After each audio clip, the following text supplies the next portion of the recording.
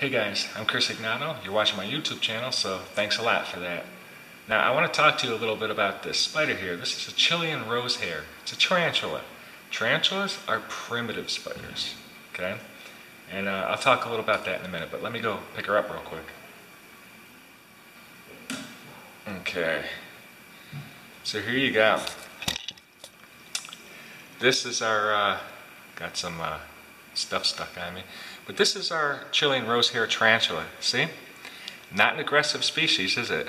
She's not being aggressive at all. They're from Chile.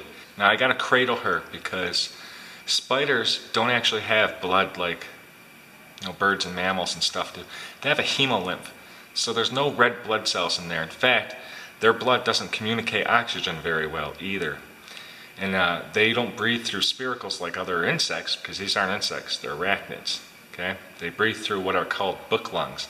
On the bottom side of the abdomen here, on both sides, there's these little openings. And the lungs themselves are situated kind of like the pages of an open book. So they call them book lungs. So it's a very primitive form of breathing, respiratory system. And their blood, lacking the red cells, it's a bluish blood. Okay? And it doesn't clot well. So I'm cradling her as best as I can, and I'm not holding her high up from anything. So if she were to fall, okay, because they do fall, their abdomen can break or rupture, and it can bleed to death.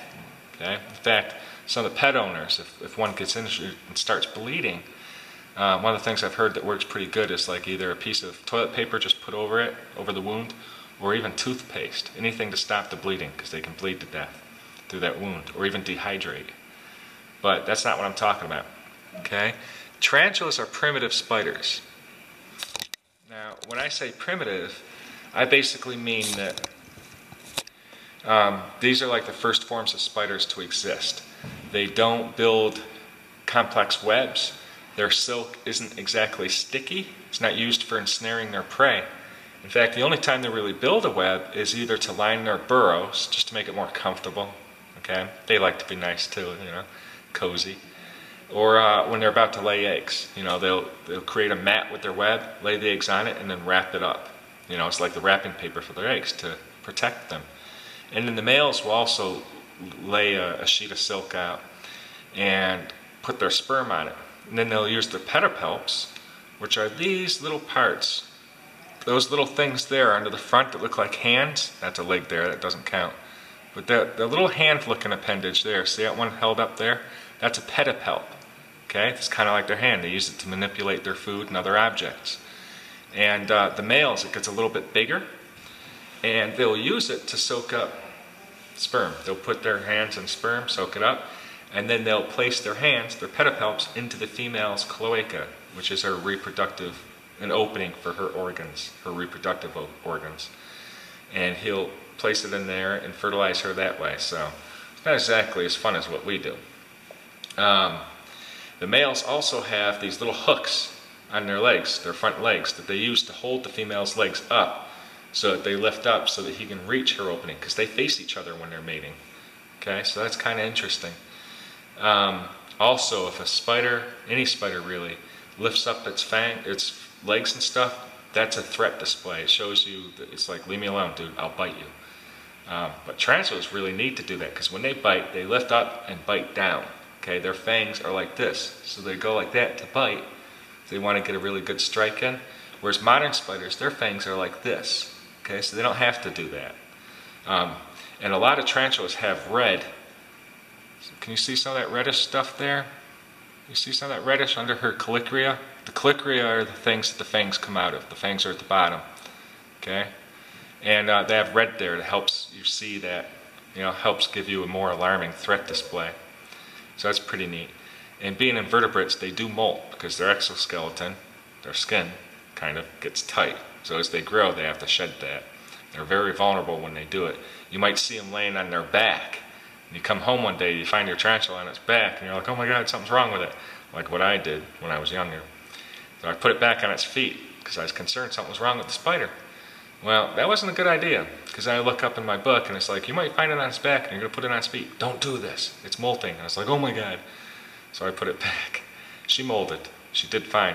Usually with spiders, the females are bigger they live longer, like 25 years for a species like this, whereas the males might be just a year or two. But the Sydney funnelweb, it's different. The male's bigger and more aggressive, very aggressive. But not these guys. The spider's not harming me, is she? Really pretty species. Now let me see if I can show you some other footage here. In there, if you look carefully,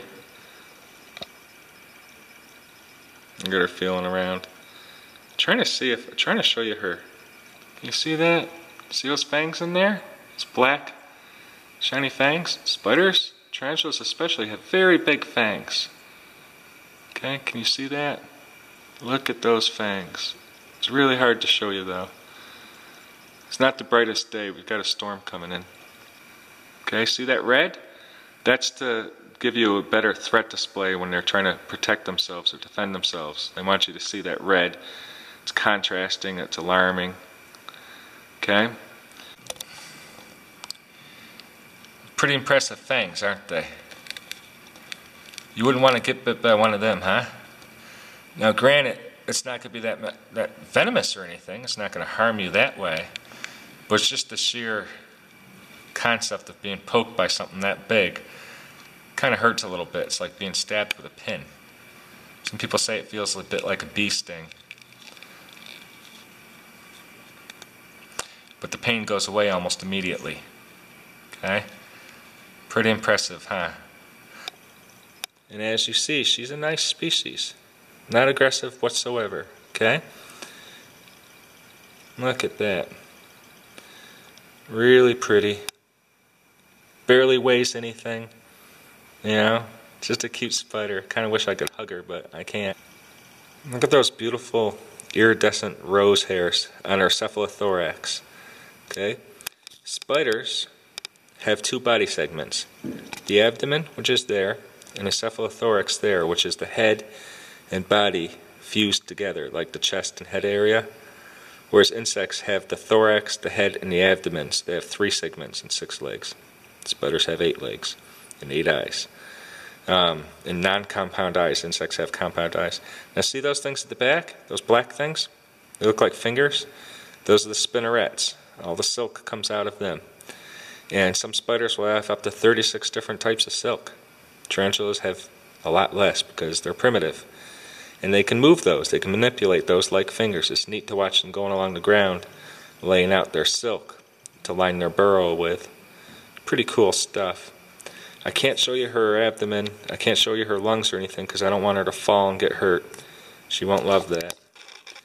But cool spider. So that's one species down. This is a tarantula. Texas and, well, basically the Southwest, you know, central U.S., we have tarantulas and stuff out there. Not this species, but we have the Texas brown and stuff. So this is the Chilean rose hair. Some species of tarantula aggressive, some aren't. Rose hairs are generally great for pets because they're, especially for beginners, they're pretty friendly, pretty mild-mannered, real easy to take care of. They can handle different temperature variations and stuff. But I'm going to put her back in her cage. Come on, hon.